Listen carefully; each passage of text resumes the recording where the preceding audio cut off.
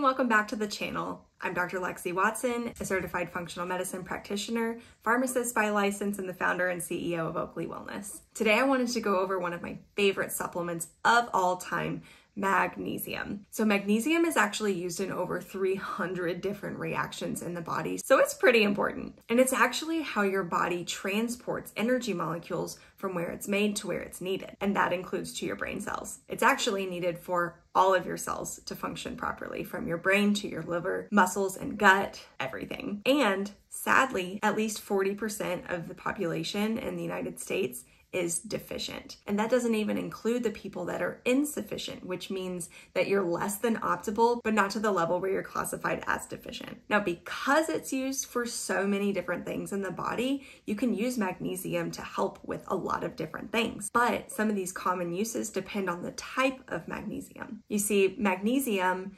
molecularly is a cation, which means it has a positive charge. It's not a neutral molecule on its own. So in order for it to be stable, it has to be attached to something called a salt. And that allows us to absorb it, for us to make it into a supplement and things like that. So a few of the most common things it's used for are sleep, muscle relaxation, and brain function enhancement.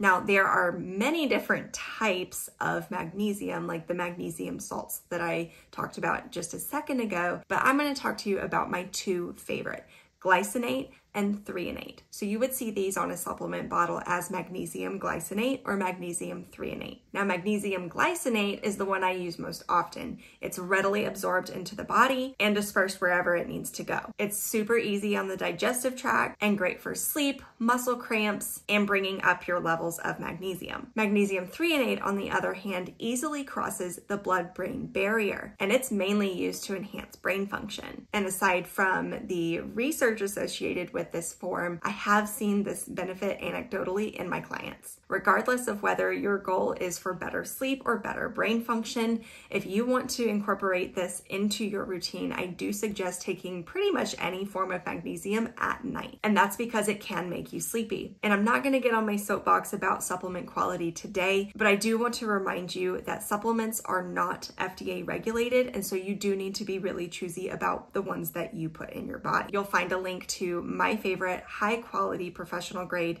magnesiums in the description below. So I hope this was helpful. If you have questions, please leave a comment and be sure to hit that like button and subscribe to my channel. Feel free to join me on other platforms, and I'll see you next time.